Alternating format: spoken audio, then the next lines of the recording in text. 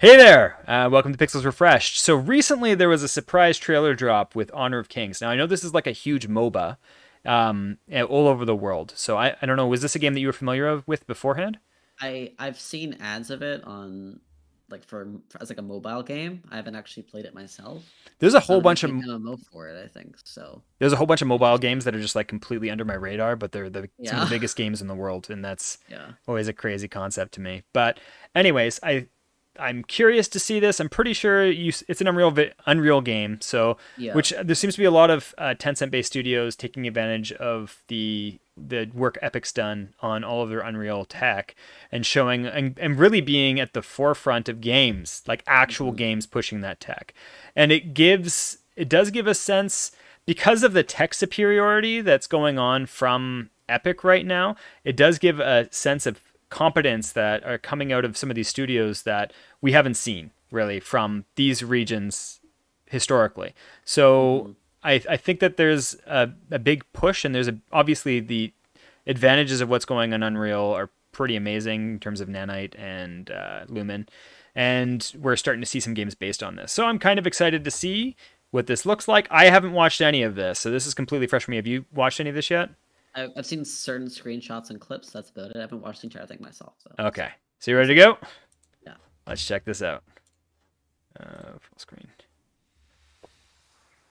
The wispy text. Oh, that does look nice right off. Those are some weird birds. Are they robot birds? The foliage looks really good. I mean, Yeah, it's yeah, like a stylized foliage. Looks pretty seems like there's some frame rate issues here. Is this? good. Oh, I saw pop in with that, so maybe this is real time. Likely. Interesting.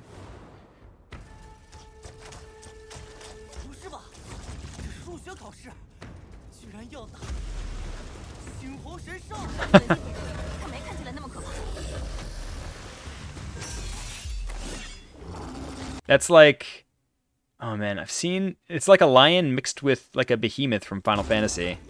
Yeah. The running animations feel a bit weird to me, hmm but the monster animations are pretty good. I don't know if it's you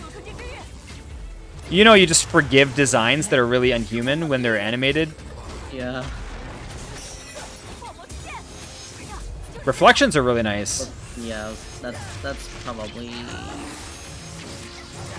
planar. Could it be ray traced? I'm not sure. I don't know.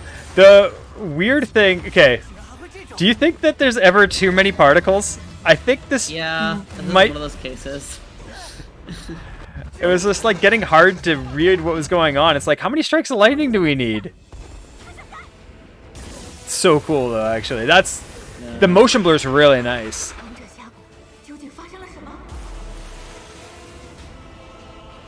In terms of making things look realistic.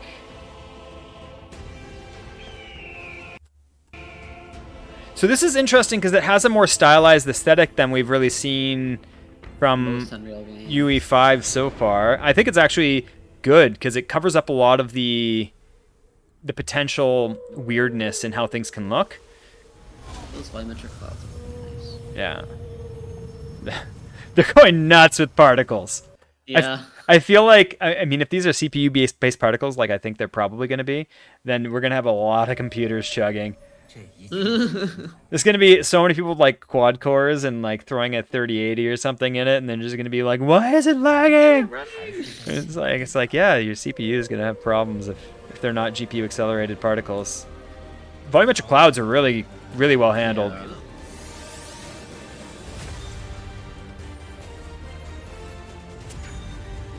I have to say, overall, this is very impressive. I Yeah. the supernatural characters are reading better than the human character animations were for me so far. hmm Decent overlap and follow through and stuff on the whale. Oh, what are they gonna show after this? Couple more shots. Couple more shots. That Like the moss. foliage looks really good, I would say. Yeah. Moss is pretty nice there. Yeah. See, like the density. This is extremely dense.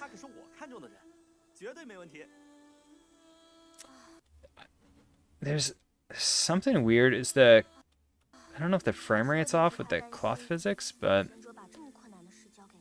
feels like some things are operating at half frame rate, like the simulations over here.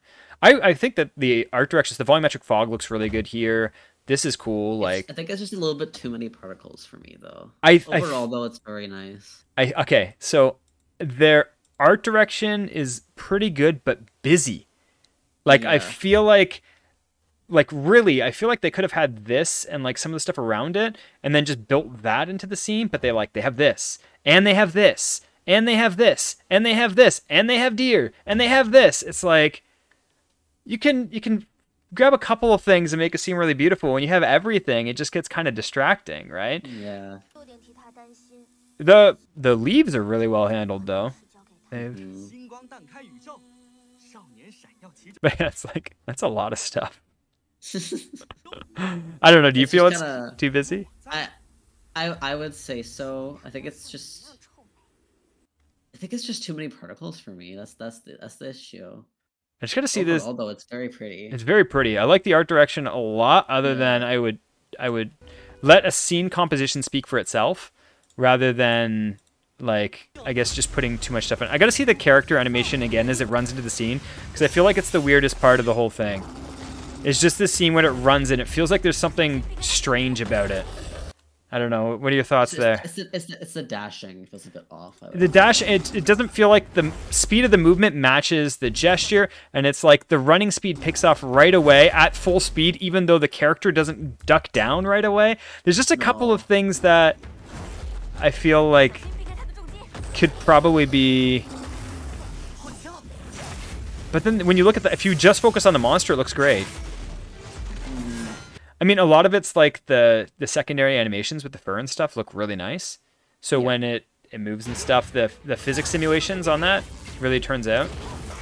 The splashes are actually really good with that. So, I mean, this is the biggest piece of gameplay they give us from this. And I think that there's some really impressive stuff there. It's like, I don't feel like they have that much to tune. I feel like if they picked like dominant particles and then just calmed the rest down a little bit, and then if they like just focused a little bit more on human player animations, I think that would push this whole thing to next level. I don't know. You agree? Yeah, I would say so. Yeah. I mean, the tech's there, but I think the tech's pretty good.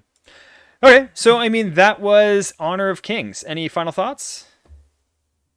I honestly, I'm kind of interested in seeing what the story is for this game. Yeah. I feel like most MOBAs don't really have much of a story, and they're developing this into like an actual RPG type game. So I'm excited to see where this goes. It's an opportunity to flesh out the world a lot, right? And it's like they clearly have a lot of really talented developers and artists in their team. So I mean, I would say that overall, like, this is much more impressive than Monkey King,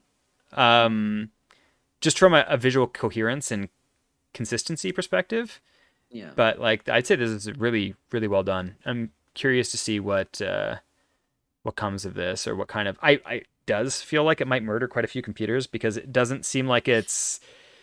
I mean, I'm curious to see some of the scene transitions and stuff they showed. If they're going to pre-rendered or whatnot, that'd be fine. But if they kept those as real time in the game, like, there's a lot of potential bottlenecks in moving around that much, from storage to memory to CPU to GPU. Somewhere along the line, something's going to get bottlenecked if you don't manage that properly. So I'm kind of curious, other than super high-end PCs, whether anything will run into any issues.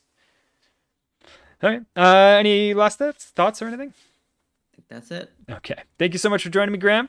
Anyways, and thanks for watching Pixel Refresh. Feel free to click the like and the subscribe button, and I'll catch you on the next one.